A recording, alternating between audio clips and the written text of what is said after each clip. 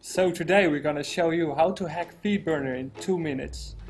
We're starting with my default blog. You can see here in this FeedBurner settings that I got 43 subscribers. So 43 subscribers, man, Joop, you're famous. I'm huge on the internet, yes, and my mom, my uncle, and everybody's reading it. So we're gonna do something about it, right? So yeah, we're gonna show you how that's possible here.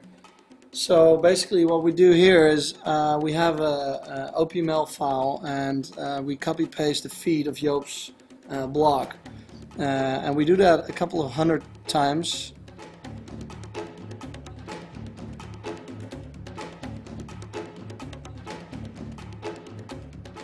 A couple of thousand times actually.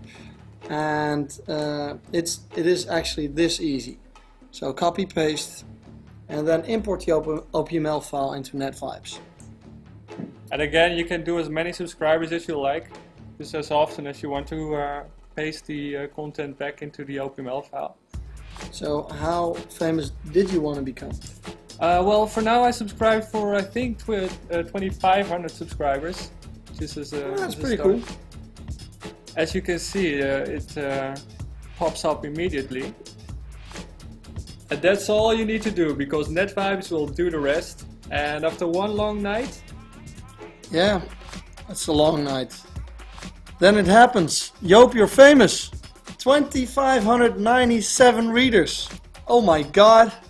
So now you see how easy it is to manipulate your FeedBurner readers. FeedBurner Google, do something about it.